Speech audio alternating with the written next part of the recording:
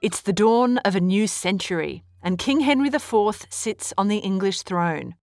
But the way he seized power was controversial, and his claim to the throne is weak.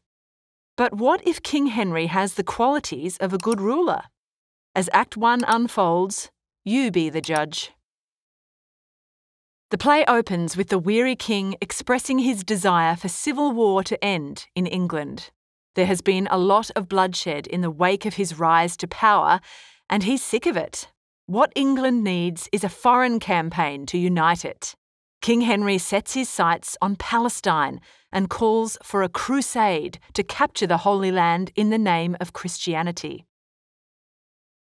Will this win him English hearts and take the focus off his dubious claim to the throne? Or perhaps he's doing it to ease his conscience for snatching the throne from King Richard II. But King Henry's plans are thwarted by the Earl of Westmoreland. There's bad news. There'll be no foreign crusade while civil war rages on in England.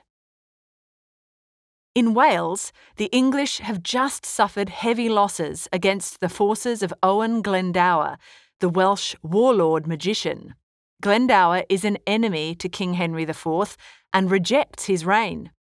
He's also taken the king's cousin, Mortimer, prisoner. 1,000 English soldiers were killed and their corpses disfigured by witchy Welsh women. How shocking. And that's not all. At Holmdon, on the Scottish border, English forces have clashed with the Scots in a bloody battle. The English were led by the gallant Hotspur, young Harry Percy, the most dashing man of the age. The outcome was uncertain at the time of the message, but Sir Walter Blunt has an update. Hotspur has won the day at Holmdon. And he's taken a bunch of Scottish noblemen as prisoners. That Hotspur really is an extraordinary young man. At this point, the king becomes sad.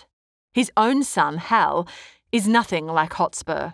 In fact, his party boy behaviour is a major embarrassment to King Henry. If only it could be proven that a fairy switched Hal and Hotspur in their cribs, and Hotspur is King Henry's real son. That's how ashamed the king is of Hal.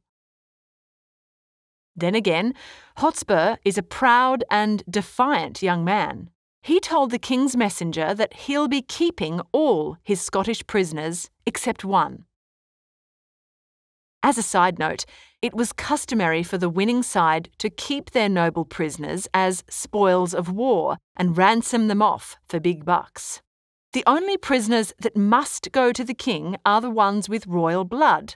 So technically, Hotspur's not doing anything wrong.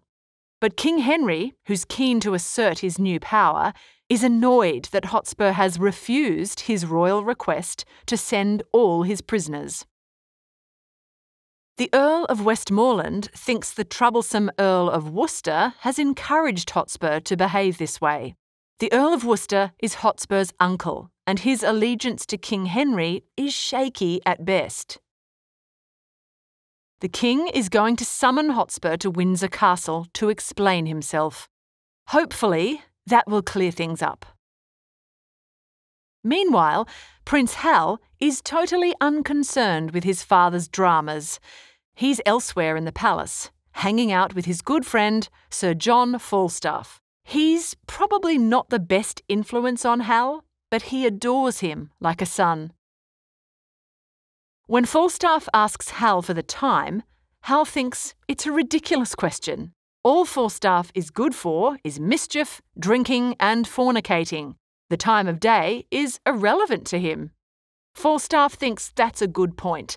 Being a thief, he's really more of a night bird. This is how Falstaff and Hal carry on. They banter to and fro, seizing each other's words and twisting them to their advantage. Although Hal generally has the upper hand, what with being the prince, and the fact that he bankrolls Falstaff's debauchery. But beneath the humour are a few reality checks. Prince Hal makes quips about justice and the hangman, things Falstaff should watch out for if he continues his wild ways. while Falstaff reminds Hal that he has royal duties. He says that an old lord of the council stopped him in the street the other day to talk about Hal. Clearly, questions are being asked about Hal's conduct and the company he keeps. Falstaff then blames Hal for leading him astray and promises to give up his life of sin. Yeah, right. Hal then asks where they'll commit robbery tomorrow, and Falstaff is keen for action. When Hal's friend Ned Poins enters the room, a plan begins to form. Early tomorrow morning, at Gad's Hill, men will pass through carrying bags full of money. They're ripe for the taking. Poins has masks for them to wear. All they need is their horses. A career criminal, coincidentally named Gad's Hill, will help them out with the robbery. Afterwards, they'll all meet up for a meal in Eastcheap. Poins has already arranged it. What fun! Now that there's an actual plan in place, Hal seems reluctant to join in. But Poins knows how to twist his arm. When Falstaff leaves, Poins gives Hal the real plan. While Falstaff and his cronies commit the robbery at Gad's Hill, Poins and Hal will hang back. Then Poins and Hal will jump out in disguise and rob Falstaff and the others of all their stolen money. Poins predicts that Falstaff will run away before he can recognise either Poins or Hal. But the best part will be when Falstaff and his men get back to Eastcheap empty-handed. Poins can already foresee the astonishing lies Falstaff will tell of how they were ambushed by 30 men. Hal agrees. Oh, this is going to be good. Once Poins leaves and Hal is alone, Hal shows us a different side of him. He reveals that he'll continue this wild life for a little while, even to the point where people think he's a lost cause. But eventually, he'll turn his back on it all. He's going to redeem himself and amaze everyone with his transformation. What do you think? Will party boy Hal turn his life around? A short time later, Hotspur faces the music at Windsor Castle. His father, Lord Northumberland, and Uncle Worcester are there to back him up. These are the patriarchs of the Percy family, and they've been powerful allies to King Henry. Hopefully, they have a good excuse for refusing to send the Scottish prisoners after the Battle of Holmdon. The king is annoyed and admits to the Percys that he's been too soft recently. Well, no more Mr. Nice Guy. King Henry needs them to know who's boss. Lord Worcester doesn't appreciate this and reminds the king that he's in that position because the Percys put him there. For this, the king kicks Worcester out of the meeting. Uh-oh, this isn't going well. Lord Northumberland cuts in on his son's behalf. Hotspur never meant to offend the king. This is all a misunderstanding. Now Hotspur pipes up. He tells the king the story of how this apparent defiance took place. He'd just finished up on the battlefield, all bloody and exhausted, when the king's messenger rocks up. The way he looked so fresh and smelled so sweet really annoyed Hotspur. But when he demanded Hotspur's hard-won prisoners, Hotspur did his lolly. In fact, he doesn't even know what he said to that pretentious messenger, but he never meant to offend the king. So Walter Blunt thinks that's fair and tells the king to give Hotspur a break. But hang on, Hotspur may not have meant offence, but he's still refusing to send the Scottish prisoners. In fact, he'll only do so when the king pays Mortimer's ransom to Glendower. By the way, Hotspur is married to Mortimer's sister, making them brothers-in-law. This partly explains Hotspur's hard bargain for Mortimer's ransom. The king is not impressed with this. He believes Mortimer is a traitor and that he willfully defected to Glendower's side. Proof of that is that Mortimer has recently married Glendower's daughter. No, Mortimer can starve for all King Henry cares. He won't spend a penny on him, and if Hotspur demands Mortimer's ransom, he's no friend of the king. Now it's Hotspur's turn to get annoyed. Mortimer is no traitor. He fought hard against Glendower, and it was just bad luck that he ended up in the Welshman's clutches. But King Henry doesn't want to hear Mortimer's name anymore.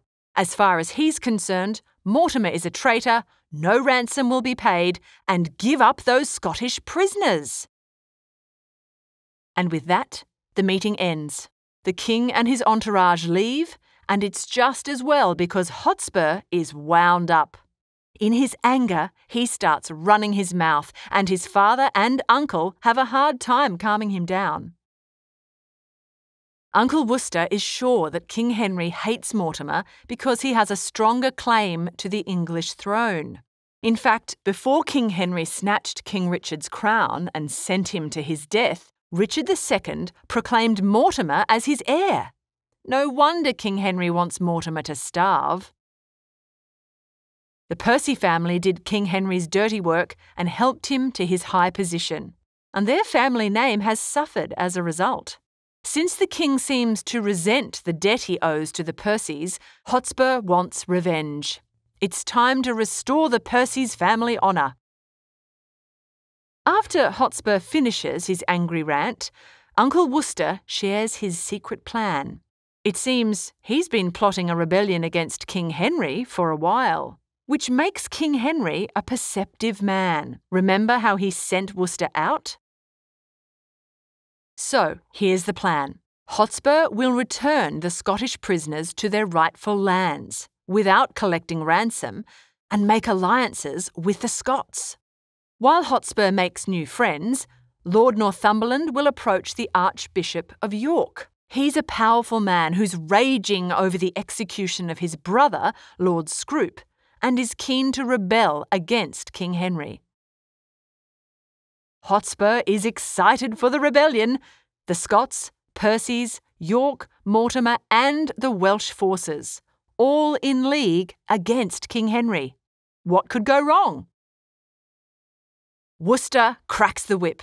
They've got to seal their alliances before King Henry smells a rat. When Worcester sends word, they'll all meet again at Glendower's castle in Wales. Well, well, it looks like King Henry can kiss goodbye to a peaceful reign. Will Hal step up to help his father in this crisis? Or will he be too busy playing jokes and partying in Eastcheap?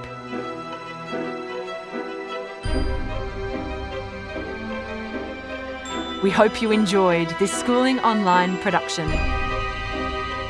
For more easy lessons, check out our other videos.